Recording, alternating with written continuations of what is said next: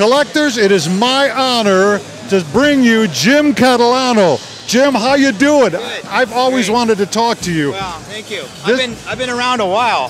He certainly has, and he's going to tell us about that. He's been around longer than you think. You ever bought drums from the 60s, 70s? LUDWIGs. That's what you're all about. Let's hear about it. Well, first of all, you got to think about what are those things that, got you started in this business. Well, for me as a kid, obviously February 9th, 1964. I was 10 years old, watching that Ed Sullivan show.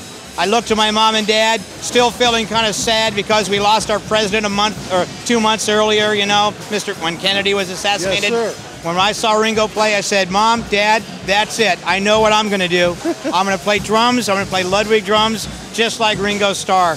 And frankly, it's really been kind of amazing. I feel very blessed that I had that opportunity to learn to be a drummer, but also to eventually go to work for Ludwig, be befriended by Bill Ludwig. I have a saying, I like to call it, I had the rare opportunity of being able to walk with a legend. He speaks of Bill Ludwig II, who passed away 3 years ago, right around this time. This man was so influential in the world of drumming. I know you all know that, but he was right there with them. Tell us the story. Well, for 22 years, I got to travel with him all over the world, actually. The part that was so cool is when he sold the company in 1981, I didn't come on the scene until early 83. And the first thing that I said as a 28-year-old kid is I said, what is going on? Why isn't Mr. Ludwig involved with the company? And everyone said, well, he sold the company. I said, well, that shouldn't matter. Let's get him out there. He's our greatest ambassador, our greatest celebrity. So we got him out on the road, we traveled, we did clinics together. He did his history of percussion clinic, then I would talk about new stuff. But being that I was a relatively accomplished percussionist and drummer, and I knew all the stuff that he knew, we could do events together. And so, we traveled all over the place. The part that was so great, though, is he got to tell me the inside scoop of things that happened throughout the history of the company, and why. And in some ways, whenever you're growing up and you're learning a business, you need a mentor. I happened to be put in a position of leadership when I was very young, but that didn't mean I didn't need a mentor. So I went and I got Bill Ludwig Jr., which later we named him the Chief. And that was me, by the way, that called him that, out of respect. You're responsible for that. That's right. They used to play, every time Bill Ludwig II would come into this room, they would play Hail to the Chief. That's how highly respected this man was. And this is a personal friend of his who did business with him and was responsible for a lot of the things that you love, is having to do with Ludwig drums. Yeah. Yeah, he was a great guy. He was a real family man too. He was, sure, he had to be a kind of a shrewd businessman in his day. But when he retired and sold the business, all of a sudden those responsibilities became mine. Yes. Okay. And then we saw his softer, kinder, gentler side, of course, But he just loved being part of this business, and we used that in a way that was really positive. And it served two purposes. It helped the company, but it also helped him because he wanted to stay involved. And we were able to do that. And I felt, when you go through a career like I've had, I'm 57 years old now, and I've been here I'm starting my 29th year with the company. Okay? Terrific.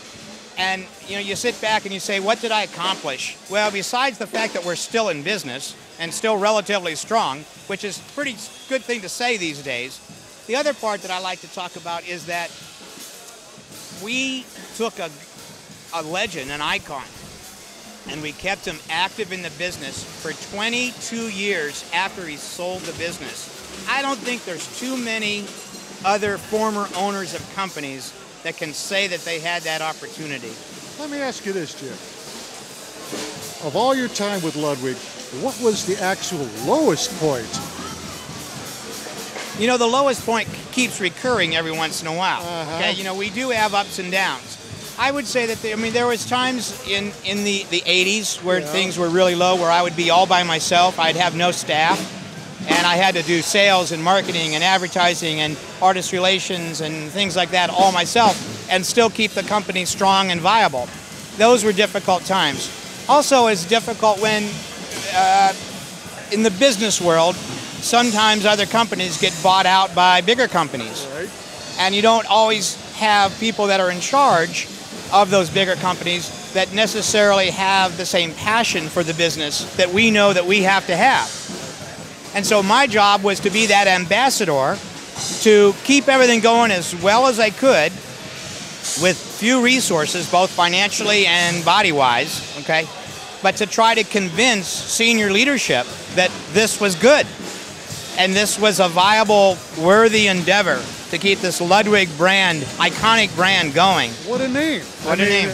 It is the name in drumming. Well, I have a saying. It's on the Ludwig 100th anniversary DVD, and this is meant no disrespect to any other company, but there's no Mr. Tama, and there's no Mr. Pearl, and I don't believe there's a Mr. Yamaha.